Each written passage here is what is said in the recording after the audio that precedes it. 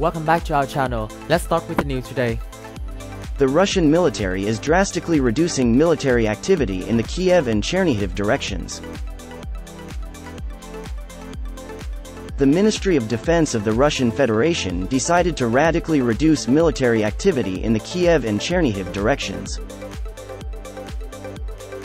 According to the official statement of the Ministry of Defense of the Russian Federation, it was decided to radically reduce military activity in the Kiev and Chernihiv directions.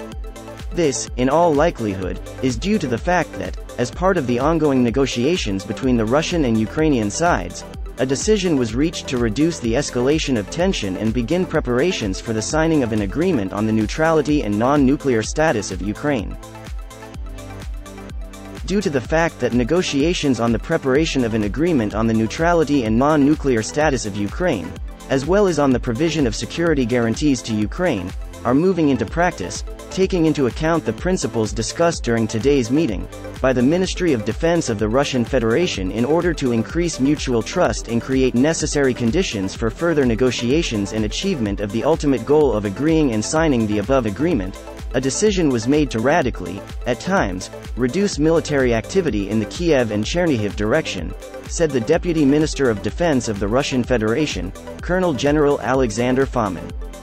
Experts note that thanks to such actions, it will be possible to significantly intensify the negotiation process and achieve the speedy fulfillment of Russian requirements for Ukraine.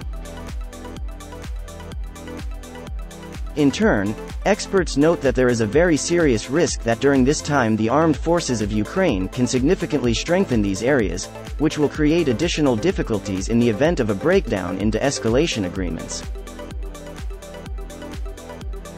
At the moment, it remains unknown whether Russian troops will remain in these regions or whether a significant part of the forces will be withdrawn, for example, to operate in other directions.